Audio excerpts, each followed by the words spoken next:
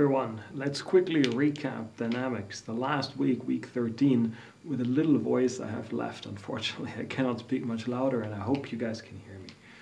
What we discussed this week was in particular linear momentum balance in all its forms. We'd seen that the global version that we usually use was nothing else, of course, but mass times acceleration equals sum of all external forces.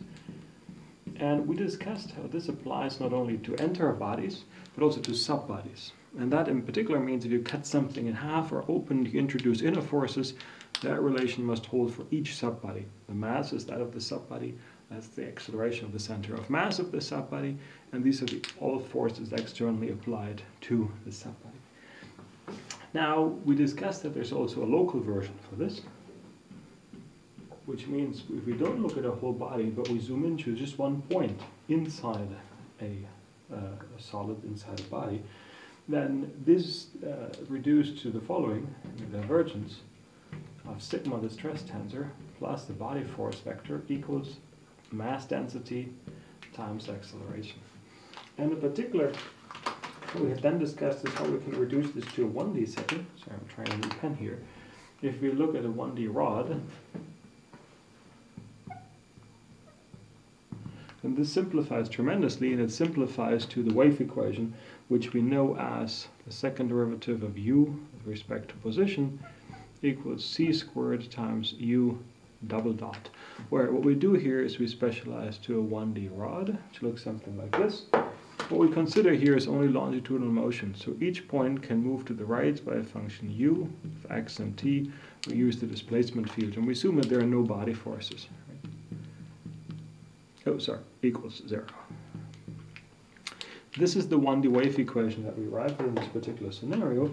And the c, which we have in here, is nothing else but the longitudinal wave speed, which we saw was the square root of E, Young's modulus, over rho. And this tells us how waves propagate in a 1D fashion inside such a solid. Now we've made the nice analogy, if this is longitudinal motion, then we arrive at pretty much the same equation if we consider torsional motion. So we take a bar and we twist it. And in that particular case, we use the twist angle theta as the unknown, function of x and t. And then the equation looked like this, theta comma xx equals a new wave speed, ct squared, times theta dot dot, where the dots are second derivatives in time, of course. And this new wave speed we see here was nothing else but the square root of g, the shear modulus, divided by the mass density rho. And these are the longitudinal and the shear wave speed that we see here in this scenario. Now, these are the most general forms for traveling wave. We looked at in particular a vibrational motion of solids. So assume that you have a rod and you don't excite it by external forcing so that you see waves travel through one at a time, but we essentially assume that the thing is vibrating freely with some boundary conditions. You take a rod and you look at how it vibrates. If it's hit once and then it goes into some sort of eigenfrequency, eigenmode vibration, just like the systems of particles we discussed before. And what we wanted to know are what are the eigenfrequencies and the eigenmodes of these continuous bodies vibrating. And we had seen that this corresponds nothing else to the general solution of what we call standing waves. And the general solution of these vibrations of elastic rods, they look like this. For example, for the longitudinal case, the u of x and t was shown to be decomposed in a separable form, u hat of x times some function q of t. Looks like that. Where now this u hat we derived, we can just look this up in the formula collection. This u hat of x is given by some constant times the cosine of omega over c times x with the constant omega, plus a second coefficient b2 times the sine of omega over c times x. That's the case for longitudinal motion. And the q of t here is the time-dependent part. Note that this depends only on x, this only on time. This was given by constant a1 times the cosine of omega t plus a2 times the sine of omega t. And here we can see quite nicely that omega is now nothing else but the eigenfrequency. And if we want to interpret this graphically, what this means is the following. We have now a standing wave, And if I wanted to plot this u of x in t, if I fix a particular time t, that means I'm only plotting this first term, this function over here, with some constant multiplied by it. This is nothing else but a function of x, which gives what we call the mode shape. For example, if you have a beam which is fixed here and fixed there, a possible mode shape might look like that. Right?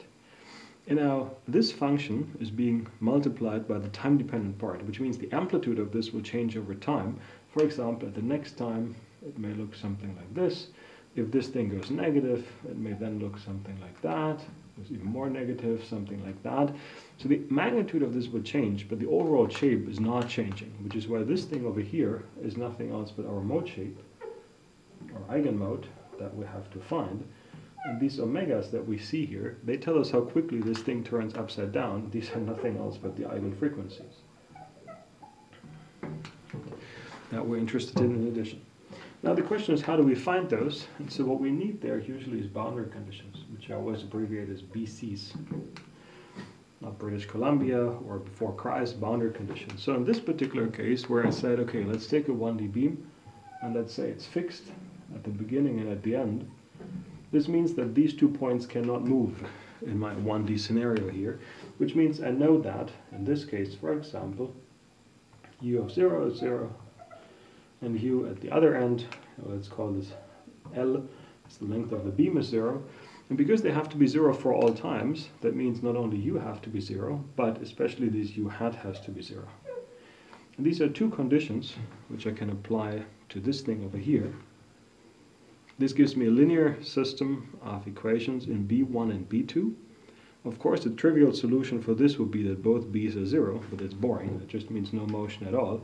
But there's always a non-trivial solution. And the non-trivial solution comes from writing these two in matrix form. When we write them in matrix form, we can write them as something times B1, B2, and in this particular case equals 0. And the non-trivial solution to this means that this thing here in front must have determinant of 0.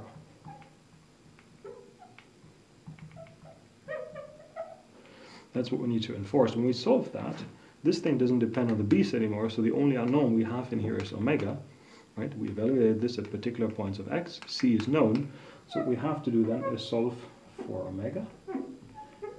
And as we've seen in class, there's always not just one omega, but in general there's infinitely many, because what you'll end up with is some equation with cosines and sines. We know that they're 2 pi periodic, so there are usually infinitely many solutions, omega 1, omega 2, all the way up to infinity. And these are the eigenfrequencies.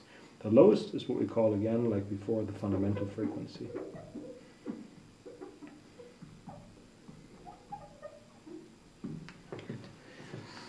And once we have those, we then, from this system of equations, also obtain the b1s and b2s as the eigenvectors corresponding to these omegas. And then we have the b's, we have the omega, which means we know what the mode shapes look like, which is the things I was plotting up here.